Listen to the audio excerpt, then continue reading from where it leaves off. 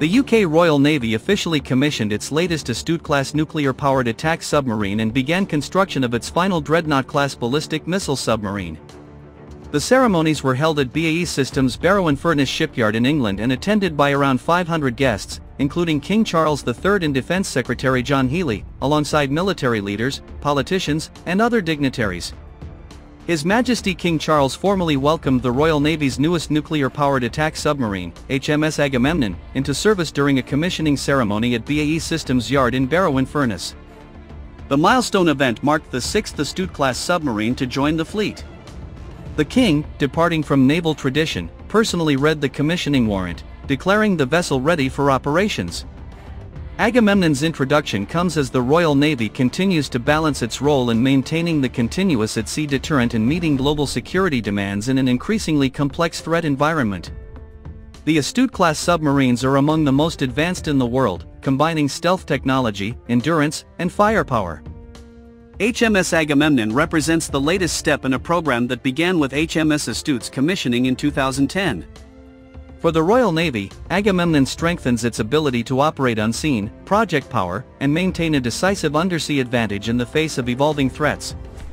Once she sails from Barrow, Agamemnon will be based at HM Naval Base Clyde in Scotland, joining her 5 sister boats already in service.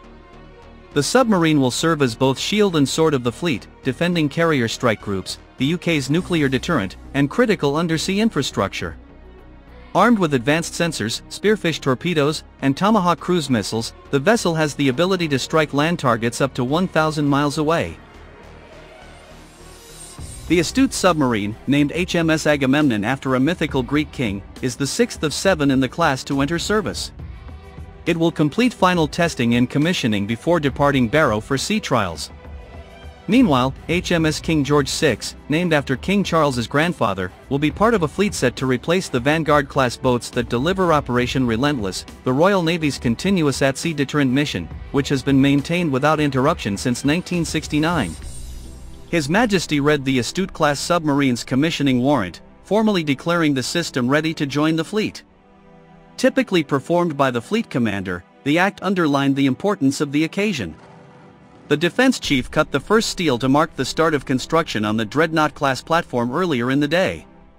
Cutting steel on the 4th Dreadnought submarine demonstrates the significant progress we've made on the program, whilst the 6th Astute-class boat, HMS Agamemnon, joins the long and distinguished list of Barrow-built vessels to be commissioned into the Royal Navy. The ceremony, attended by some 500 guests including senior political leaders, military officials, and family members, followed a blessing by the chaplain of the fleet, Reverend Dr. Mark Davidson, and remarks from Commander David Bing Crosby, Agamemnon's commanding officer. The UK's Astute-class submarine is built to replace the Trafalgar-class introduced in the 1980s. It is 97 meters 318 feet long, with a beam of 11 meters 36 feet and a draft of 10 meters 32 feet. Propulsion comes from a Rolls-Royce PWR-2 nuclear reactor with MTU diesel generators, providing unlimited range and up to 90 days at sea, limited only by food and crew endurance. The submarine can dive beyond 300 meters 980 feet and reach 30 knots 56 kilometers 35 miles per hour while submerged. It carries 98 crew members, with space for up to 109. Armament includes 6 533mm torpedo tubes holding up to 38 weapons, including Tomahawk Block 4 cruise missiles and Spearfish heavyweight torpedoes. HMS Agamemnon joins the long and distinguished list of Barrow-built vessels to be commissioned into the Royal Navy. Commander Crosby, now commanding his 4th Astute-class submarine, said the commissioning reflected years of effort across government, industry, and naval personnel. The national endeavor industry, sailors and submariners, contractors, civil servants, naval architects, engineers, technicians, computer and systems engineers behind the boat had created a machine which stands at the forefront of modern submarine warfare in the most unforgiving of all battle spaces. Guest of honor Lady Sarah Jane Sedwill, sponsor of the submarine, praised the workforce and crew, saying the boat would provide silent security to defend our nation, allies and interests for many decades to come. She also highlighted the dedication of the sailors and their families, describing them as central to the vessel's success. First Sea Lord General Sir Gwyn Jenkins emphasized the boat's strategic role. The commissioning of the 6th Astute-class submarine, HMS Agamemnon, and the steel cut for the 4th Dreadnought-class submarine, HMS King George VI, mark significant milestones in the Royal Navy's enduring commitment to safeguarding our nation, he said. He added that the submarine fleet remains respected by allies, feared by enemies, and the pride of our island nation. Agamemnon's introduction comes as the Royal Navy continues to balance its role in maintaining the continuous at-sea deterrent and meeting global security demands in an increasingly complex threat environment. Charles Woodburn, chief executive of BAE Systems, called the project a testament to British industrial and naval cooperation, while Defense Secretary John Healey and other senior leaders also delivered remarks highlighting the submarine's contribution to national defense.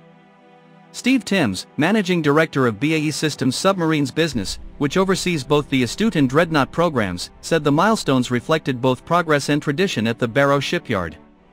Cutting steel on the 4th Dreadnought submarine demonstrates the significant progress we've made on the program, whilst the 6th Astute-class boat, HMS Agamemnon, joins the long and distinguished list of Barrow-built vessels to be commissioned into the Royal Navy, Timms stated.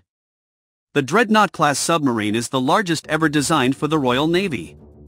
It measures 154 meters 505 feet, accommodates up to 130 personnel, and is powered by the Rolls-Royce pressurized water reactor 3, 2-geared steam turbines, and a propeller shaft. The vessel has a top speed of 20 knots 37 kilometers 23 miles per hour on the surface and 28 knots 52 kilometers 32 miles per hour underwater. Similar to the Astute, the Dreadnought's range is effectively unlimited, constrained only by food and crew endurance.